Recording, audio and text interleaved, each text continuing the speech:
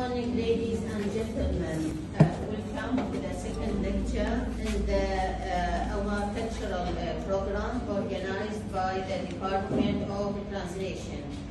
Our guest today is a special one. I'm very proud and very happy to sit side by side with Mr. Ibrahim Tal'at, Assistant Professor. He is a teacher in the Iraqiyya or Iraqiyya University, Department of Translation also, and he teaches which very good. All types of translations. He is teaching in the College of Arts, Al-Iraqiyya University, Department of Translation. Why I'm proud and I'm happy because I'm sitting with Mr. Ibrahim. Mr. Ibrahim and Mr. Ala, both of them, and Mr. Muhammad, all the three are my students.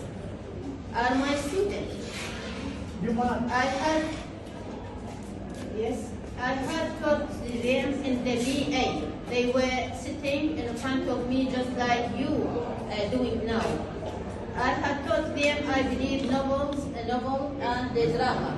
And the three of them proved to be very serious, very smart, very intelligent, very hard-working students. They never fail me or they live up to my expectations. They complete their higher studies, MA. They got their MA degree. Mr. Muhammad and Ala, and I wish them to complete their higher studies, PhD. And currently, Mr. Ibrahim is a PhD student, طالب مرحلة الدكتوراه. He's in the course of writing a PhD dissertation in the department supervised by Dr. Mehdi Al-Ghazali, our Honorable Professor. Mr. Ibrahim Tal'at, let's say, just to introduce him, he is very prolific scholar, very promising scholar, very active, whether in publishing papers, whether in attending seminars or organizing seminars, organizing workshops, for example, delivering lectures also, and this is one of his activities. Not only that, he is an excellent translator and an excellent writer also. I'll give you examples later on. Also, he is a member in the editorial board of مداد الآداب in العراقية University. عضو تحرير في هذه المجلة المعتبرة. Approved by High Ministry of, let's say, Education. As for writing, he wrote and he is self-translator. The first is, this is the second edition of his novel, Al-Nida Al-Tariq. He wrote this novel, and I do encourage Department of Translation here to, let's say, study it, or to consider it in a paper, an academic paper. Also, this is the English version. Well, he self-translated.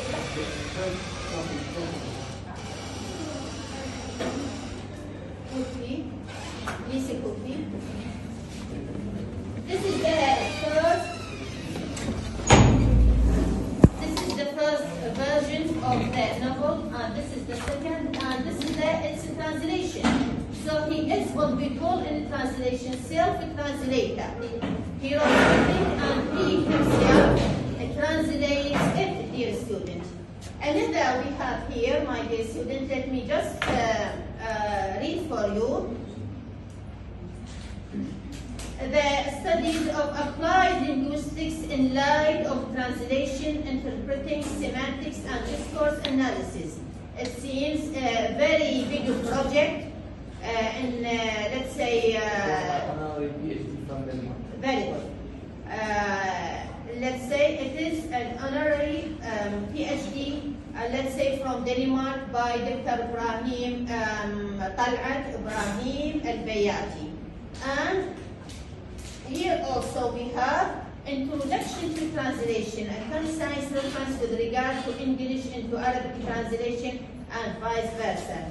It is by Al-Dhakira for publishing and let's say distribution. So, as I told you, he's very prolific, very active, a scholar and a translator also. My dear student, our topic today, as it is very clear in the poster here, is, let me read it, تحليل براغماتي خطابي للامثال البغدادية المترجمة إلى اللغة العربية. I'm sure using proverbs is a daily practice. Proverbs, of course, I will not dwell for a long time in introducing them to you, because this is, I believe, the job of Mr. Ibrahim Qal'at. He will talk to us or will introduce to us what do you mean by proverbs, history of a proverbs, maybe types of a proverbs, what is the best, let's say, what are the best strategies for dealing with the translation of a proverbs, which is the focus from a pragmatic, discoursal, let's say, approach. Let me just I'm sure that most of you have watched a play, Iraqi play called Al-Khayt wal-Usfur. How many of you? Al-Khayt wal-Usfur by Amal Taha and by Al-Khayt wal-Usfur. This play, very comic play, very interesting play. From the beginning till the end, it's dealing with proverbs. بس طيب عارف اللي انت دكتور محمد. Where's طيب عارف? She's not. In Al-Khayt wal-Usfur, we have a number of proverbs, okay, in active or stage. The proverb is told, and then we have a scene performed by the actors to tell. One of they say, أبو المثل ما خلى شيء ما قاله. أبو المثل ما خلى شيء ما قاله. Series. Let me, for example, because they are different from the paper delivered by the proverbs included in the paper that will be delivered by Mr. Ibrahim. Let me share with you these Iraqi proverbs, folk Iraqi proverbs. ما يعرف يرقص؟ اوكي. مو كل اصابعك؟ اوكي. المبلل ما يخاف؟ ردنا عون؟ ولا فرعون. اتعب جدامك ولا؟ تعب لسانك. Very good. Let's see. الآن حلو الطبيعة أحسن من حلو الجهامة. For example. أقول لك يا بنتي سمعك يا بنتي غراب يقول لغراب وجهك أسود. Very good. فأنتوا يعني I'm sure عدتي المخبل درس حقي. Very good. عرس يقولوا عرس واوية. What is عرس واوية؟ طبعا هسه مثلا للشرف يضرب في الأمر القصير المدة. شبه بعرس بنات آوى لأنهن يعني they, for example, make love for a very short period of time. بالوجه مراية. Now, look at my dear student. يعني it is the task or it is left for Ibrahim to explain this. But look at, they are very short sentences, very short. But they are very deep in their meanings and they deliver messages.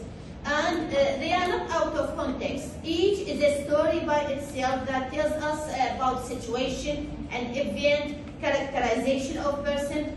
Do we have a proverbs in literature, dear students? Shakespeare, for example. I'm now teaching you Shakespeare. If you deal with Shakespeare's plays, you will find tens of proverbs. Okay, now very prevalent in English society, in English-speaking countries. Let me share with you also some of Shakespeare's proverbs.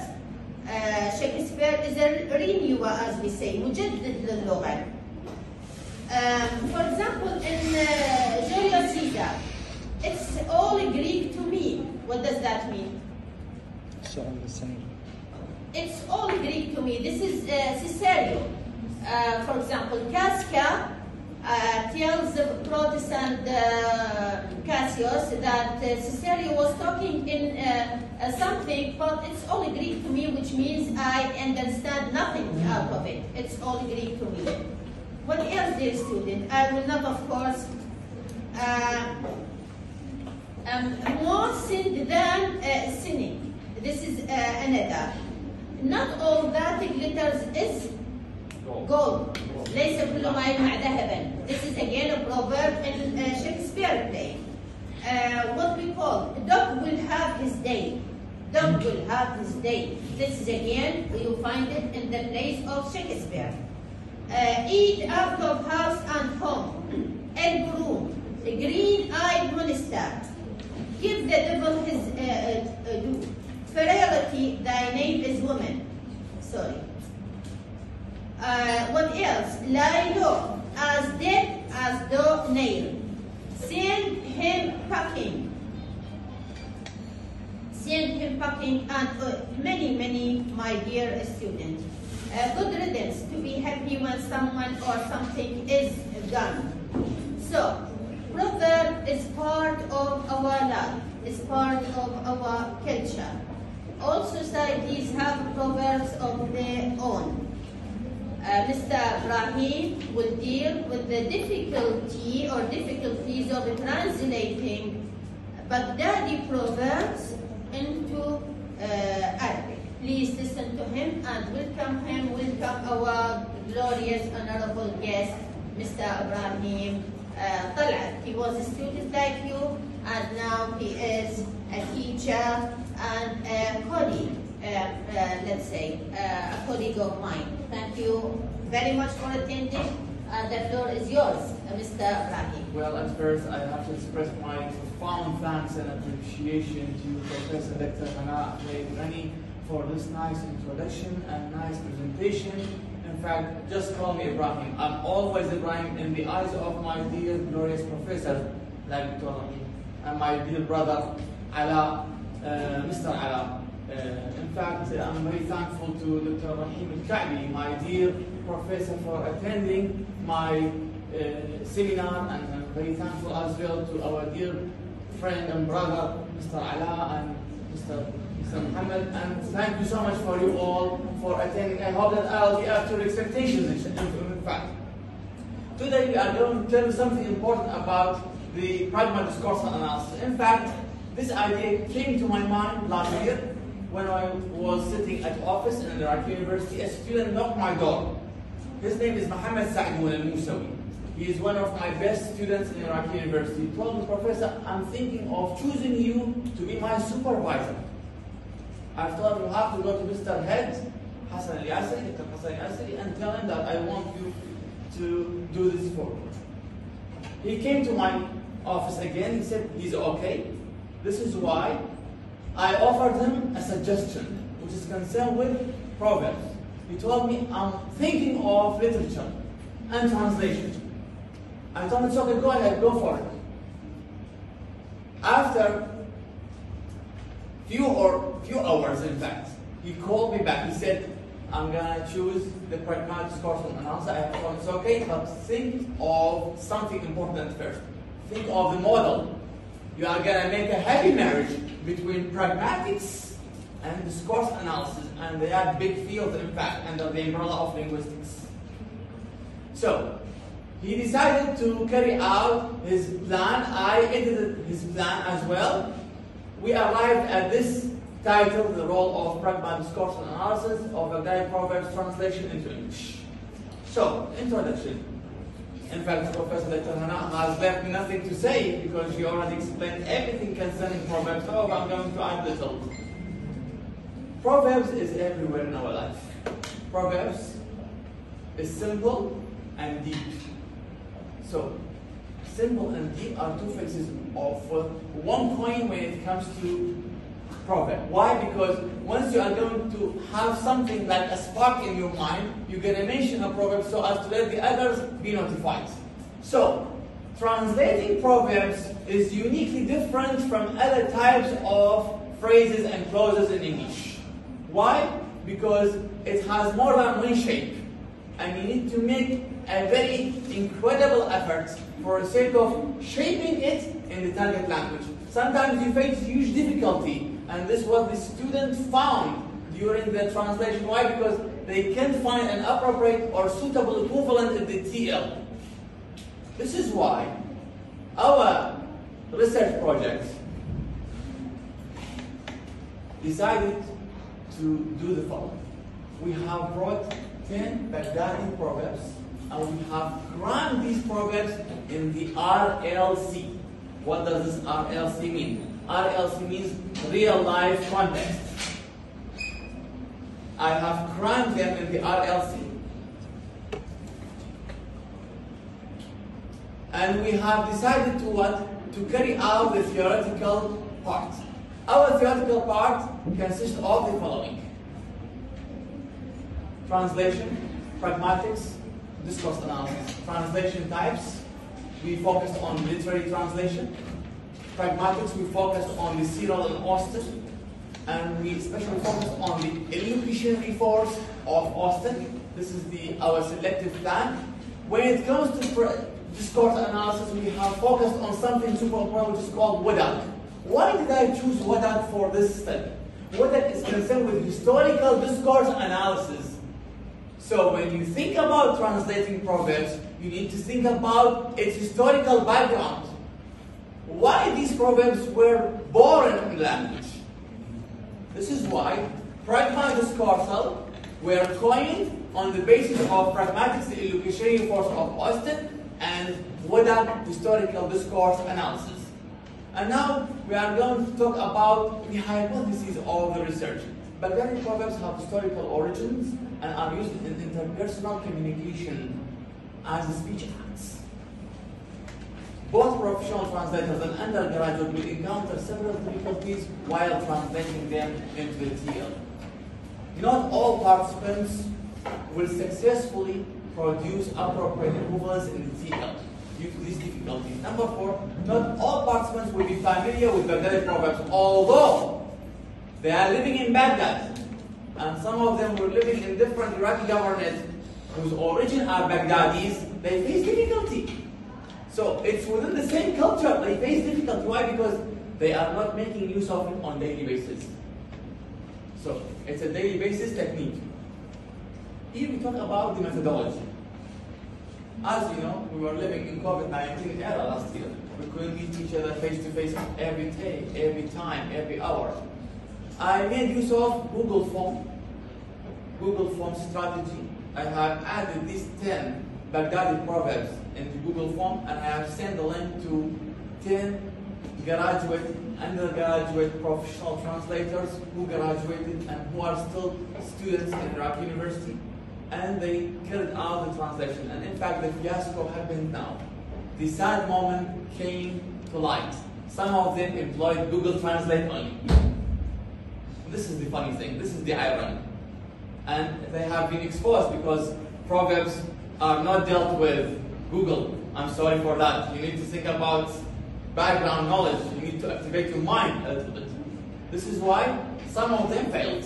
Some of them were not able to carry out the process. Some of them succeeded to a certain extent. Others were successful enough. So their age were between 22 and 30, who were selected randomly. In presenting the study, we have presented 2 types of results: qualitative and quantitative results. We need to talk about the final point concerning methodology.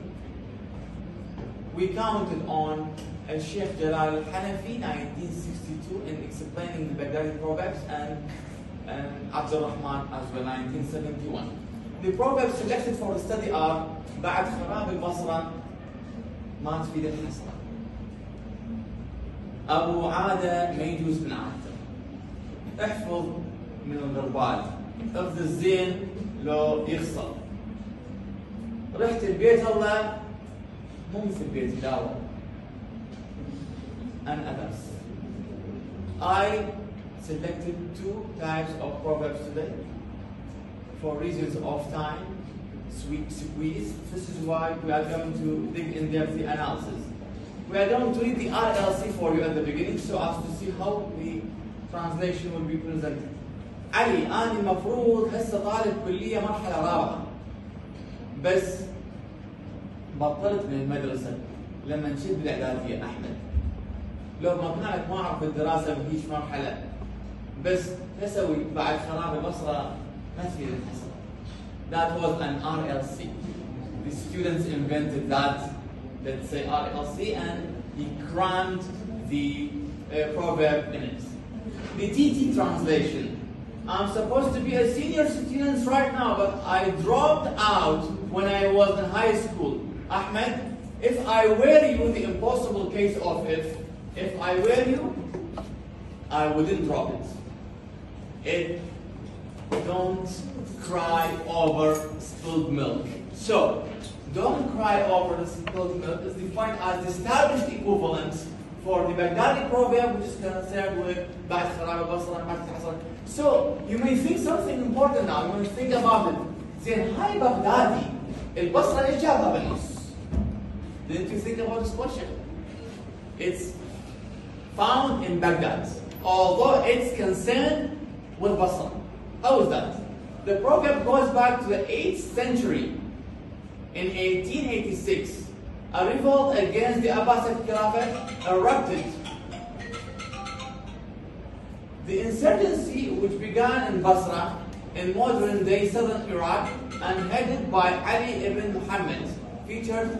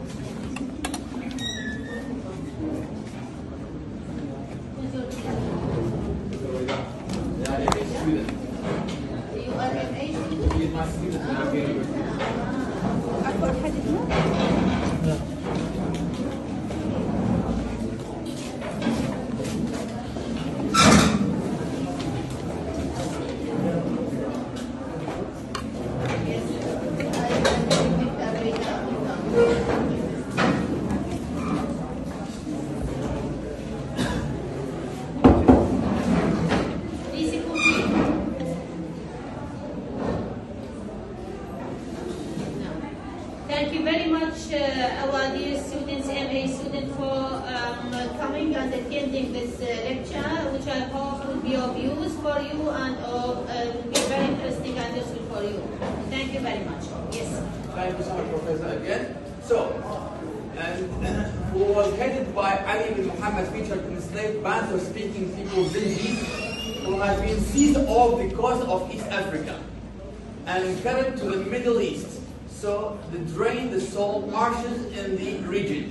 When Al-Mu'tamid, the Caliph, learned of the revolt, he tasked his brother Al-Muwaffaq with the task of defeating the insurgents. طلبتنا الأعزاء، طبعا نرحب بطلبة الدراسات العليا الذين التحقوا طلبة الدراسات الأولية لحضور المحاضرة التي تقيمها الجامعة المصرية بإدارة كريمة وحكيمة للدكتورة هناء. بعد خراب البصرة ما تفيد الحصرة. أحد العينات اللي احنا أخذناها للتحليل تتعلق بحرب طاحنة حدثت في محافظة البصرة في زمن العباس. هذه الحرب أدت إلى خراب المنطقة. فعندما وصل المسؤولين في هذا الأمر قالوا بعد ما تفيد. فلذلك احنا لحد الآن في بغداد الحكيم نستخدم هاي القضية. مثلا واحد إذا يباق بيته وجاء مثلا قرايبه واحد منطقة جاي بعد خراب البصرة وضعية الناصب إذا خراب منطقة بعد خراب منطقة أحسنتي دكتورة. خراب منطقة إذا بسياق آخر. بسياق آخر أحسنتي دكتورة. إذا هناك أوجه مختلفة لنفس القصة ونفس السياق. فلذلك السبب استخدمت هاي لترصين العملية.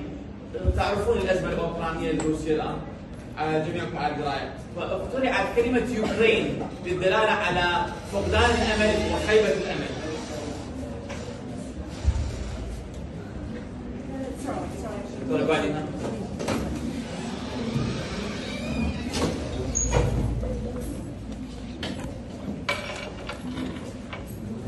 You are Hassan. Dear students, welcome with me our Honorable Assistant Professor Dr. Beida. Dr. Beida is currently teaching MA and PhD students, and I believe that among her students are my former students. You know, like Hassan, for example. He was just like Ibrahim before him. He's very ambitious, and that's why he's completing now his higher studies in the Department of Translation. Thank you very much, Dr. for attending this lecture. Thank you. Thank you so much, Dr. Okay. So when we talk about the semantic meaning of the Baghdadi proverb بعد خراب البصرة في الحسرة, the proverb refers to the city of Basra and its devastation that happened in the Abbasid era. Pragmatically, the proverb refers to implied meaning that's pointless. It's pointless. It means it's pointless. Okay? When we talk about the illocutionary force found in the body of the Baghdadi proverb, the intended meaning, it means something in this directive speech act. It's what? We have directive, and there's the category of illocutionary force of Austin. In this directive speech act, this is the nature of the Baghdadi proverb بعد خراب البصرة في الحسرة. We have another proverb as well.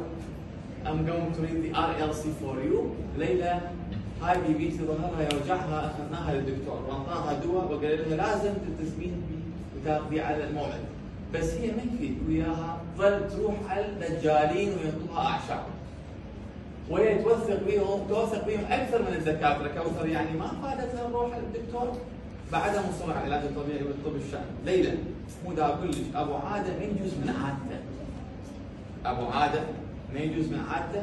بيبيتي ساعتها عايشه على خرافات تصدق الدجالين. العاده بالبدن ما غير الشفل. ما غيرها غير الشفل. اوكي.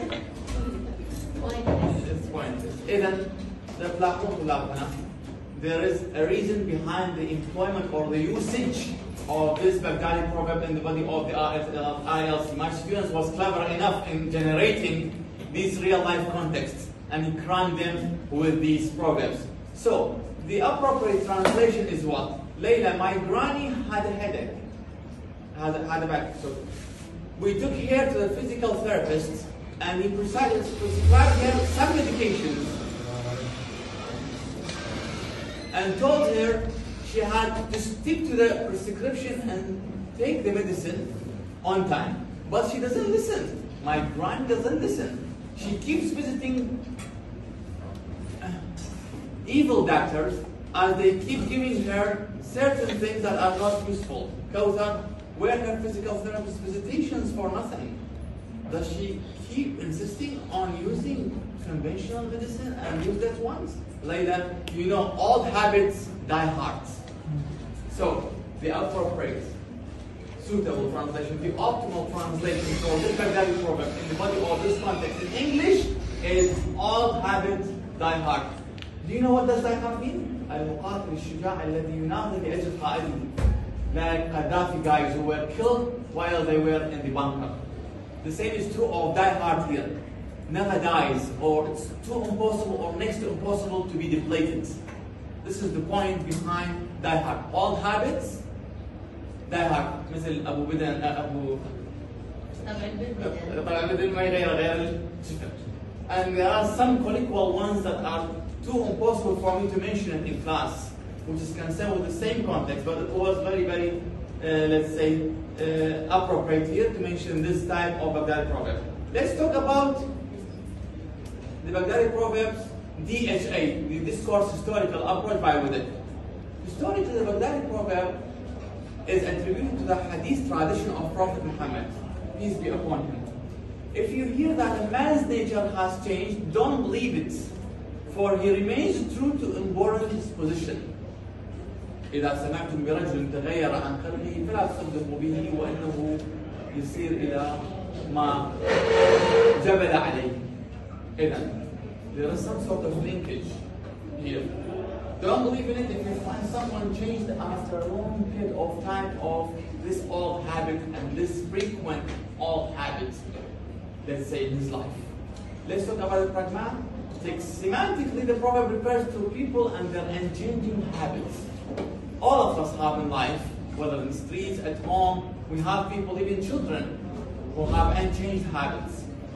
And this is applied to them. Pragmatically, the proverb refers to people who are often reluctant to change the ways of doing something. This is said by At-Tigriti, Abdurrahman At-Tigriti, 1971. This is his explanation.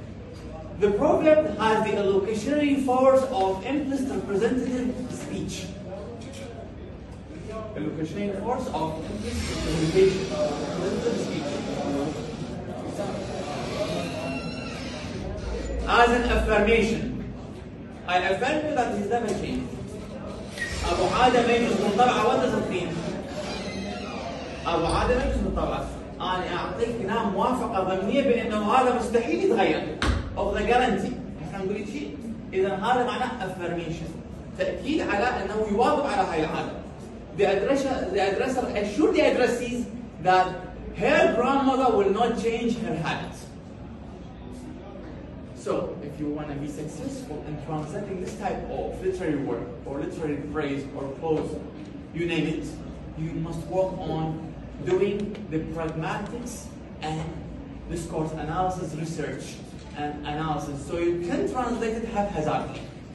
You need to analyze it pragmatically and on the discourse level. And discourse analysis, as I know, I studied in the PhD program, is of different types. We have Fairclough, we have Van Dyke, we have Van Leeuwen, we have Jeffries, which is called critical stylistics, and we also have Wada, which is concerned with historical discourse analysis, which is the point of our today's seminar. So let's talk about the results of the study. Proverbs are familiar and well-known expressions that play an integral role in our life. Exactly. Baghdadi Proverbs have historical backgrounds deeply rooted in our society, all over Iraq, not only in Baghdad. Because we can make use of these Baghdadi Proverbs even in Basra, in Sulaymaniya, in Khanaqin, in Diyala. The results of the questionnaire suggest that 49% of 10 Baghdadi Proverbs are rendered pragmatically, 49% only, 10% inappropriately, 9% semantically, with the remaining 32% not rendered at all. The ones who failed. A number of participants are unfamiliar with Baghdadi Proverbs since they are from different governorates. Because some students live in Karbala, in Najaf, in Mosul, some of them, but however, others were successful enough, although they were living in different Iraqi provinces. Some translators are unfamiliar with proverbs, and instead of dealing with them as a whole sentence, they employ metaphrase. Some professional translators and undergraduate students are unfamiliar with proverbs in either source or target language. They have no idea at all. Using Google Translate, this is a big flag, a red flag raised here. Bear this in mind. Using Google Translate to translate proverbs produces imprecise and wrong translations. I never advise you to make use of Google on your work. Try to make use of Google in translating words. Only words. It can give you different types of explanation, but don't you ever think about translating by employment of Google throughout your life. It's going to cause you a big headache. Some participants were unable to find matching proverbial expressions in the target language because they use regular or online dictionaries. Professional translators and undergraduate students lack the use of proverbs in daily life, especially our generation, your generation. We are going to talk about the solutions for translating Baghdadi Proverbs. Translators need to be more knowledgeable about source and target language culture, which is something taken for granted. Translators need to be more familiar with proverbs both in SL and TL to find the appropriate representative. Translators must avoid metaphrase and instead attempt to grasp the proverb's hidden meaning and identify English equivalents. Using specialized dictionary for proverbs instead of Google Translate and other regular dictionaries to avoid direct translation and find appropriate English equivalents. We arrived at the conclusion. Sorry for being long. Since proverbs are widely used to deliver advice and warning, impart moral and educational lessons that express distinct societal viewpoints, their use would make language more powerful and elegant. So, making use of proverbs will make your language stylish. Let's put it in this context, whether in Arabic or English. When you make use of English proverbs with someone living in the US, he's going to think that you are well versed in English. This person is well versed in English because he knows how to speak English language fluently and he knows how to make use of these words in the appropriate context. Professional translators and undergraduate ones face several challenges. Lack of knowledge, using some easy, ready-made works, using online websites that Google Translate. All these things are defined as flaws. Some undergraduates fail to grasp a proverb metaphorically, and they have limited knowledge of English language. Proverb translation becomes easier with deeper knowledge of the language and culture with which translators are working. And thank you so much for attending and listening. Thank you. Thank you very much, Mr. Ibrahim.